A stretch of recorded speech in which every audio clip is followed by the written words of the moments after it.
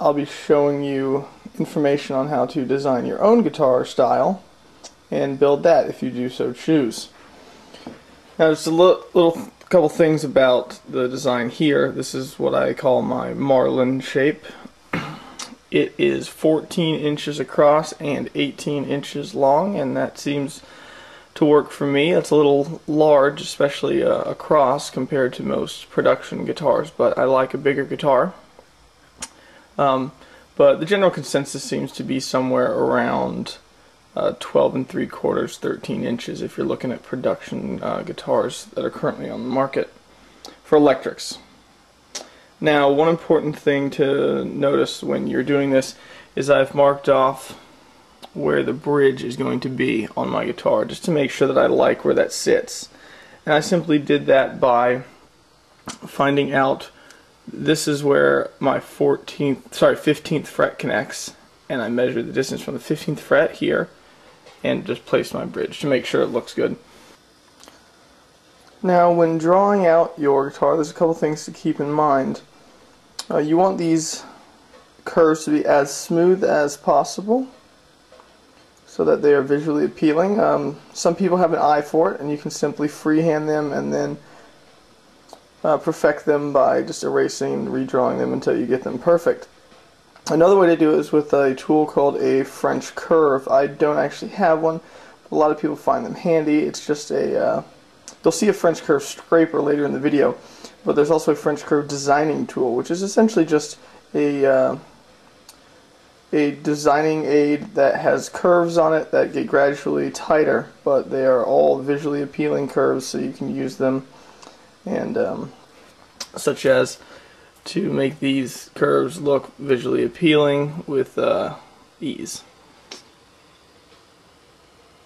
Another thing to keep in mind is if you want your shape to be symmetrical about the center of the guitar, then I'd suggest drawing one half and then flipping that over and tracing it onto the other half. As you can see, mine is symmetrical until you get to about the waist, and then obviously the upper belt and the lower belt are quite different.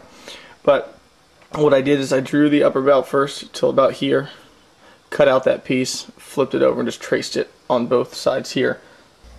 One last thing about designing, you may want to mark out roughly where your neck is going to be, just to see if you like the access that your cutaway gives, and that the neck covers any areas like this horn. I want to be under my neck area because I'm going to carve that out.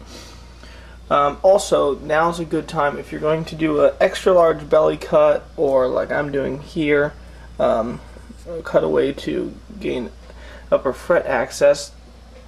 Now would be a good time to mark out any chambering that you plan on doing on the guitar. I'm not planning any on this one, but if I were to, I would watch out for areas such as where the bridge goes, perhaps my pickups, obviously where the neck is, and any carve. I don't want to carve into my hollowing cavities.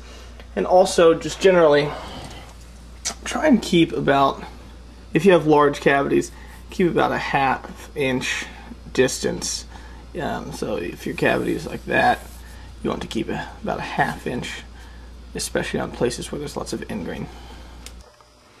To make your template, we're going to go to the copy store and make a copy of your design blueprint so we can cut out the shape of the guitar on the copy and trace it onto 1/8 inch hardboard. Now there's a couple reasons why I use 1/8 inch hardboard for my master templates.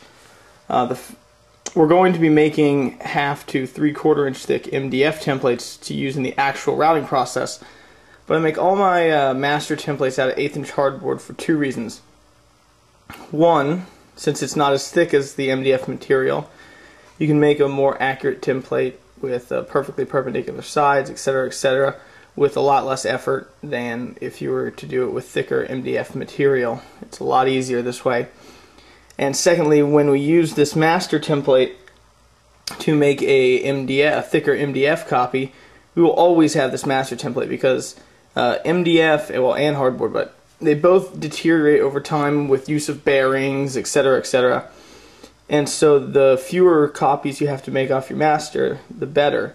So I keep a 1/8" hardboard master of all my templates, and then when the MDFs start to get a little questionable, I then make a copy so that the master isn't what I'm using every single time, and I've always got it safe. Next, we're going to take this outline onto your saw and cut it out pretty close to the line.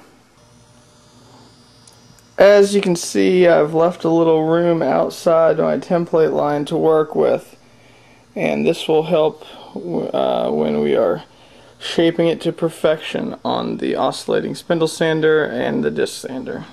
I want some room to work with. We're going to start by doing all the convex surfaces on our disc sander, just by going up to our line, keeping everything perfect. One good way to see if you're got any lumps or irregularities is to use what I call silhouette light. Just hold the template up to a light source and you'll be able to better see any irregularities along your edge. And then after we do that, we'll go in and get our concave surfaces on the spindle sander. And yeah, just go ahead and bring it up to the line.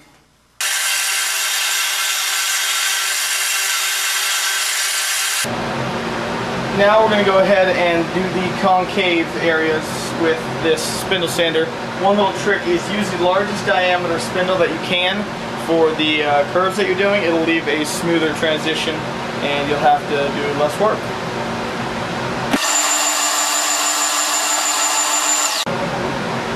Another trick is hit all your visible high points and then do sweeping passes, and those will take off evenly. If you don't hit your high points off first, then it'll just continue putting those bumps into it. Another little trick is I keep a small piece of sandpaper around, because when you're sanding it flips up little edges. It makes it hard to see your profile. So I just knock off those edges before I hold it up to the light to see. And here's what your template should look like when it's finished. Graceful, sweeping, elegantly transitioned curves. Next, we're going to be making a neck template that will make the taper of our fingerboard and neck. And as you can see here, I've done a full-scale drawing of what the neck will be like. What I've done is I've put a center line and marked where my nut will be, and written that it is a 25.4" scale fretboard, like on Martin guitars. That is where the nut is. And then go down all the way here. I've measured where 25.4 is, and that would be the bridge. So then I'm using a bridge that has a spacing of 2 3/32 of an inch string spacing. So I've made this line 2 3/32 of an inch, and I've come down here and I want a 1 3/4 inch nut. However, that's the actual nut, not the string spacing. Down at the bridge we have a mark for the string spacing. Up at the nut we have a mark for how wide I want the nut. So what I've done is I've brought each side in 1/8 of an inch. So the two E strings are going to be 1/8 of an inch inside of that 1 3/4 inch nut width, and I've connected those points to the string spacing on the bridge. Then what I've done is connected the end points of the nut width down here. I've added 1/8 of an inch on either side, and that makes it so that we have the inner lines are our strings path, and the outer lines are now what our fretboard will be. We'll transfer these lines onto some MDF and we'll go ahead and cut out the template. To make the template, what I've done is I have made a kind of shooting board for my table saw. These keep the piece flat and it simply rides along, and I made the board and then sent it through the saw to ensure that this edge was perfectly aligned with this blade. So then what I can do is I can follow my lines on my template, line those up with the edge of this board, clamp everything down, and then just send it on through.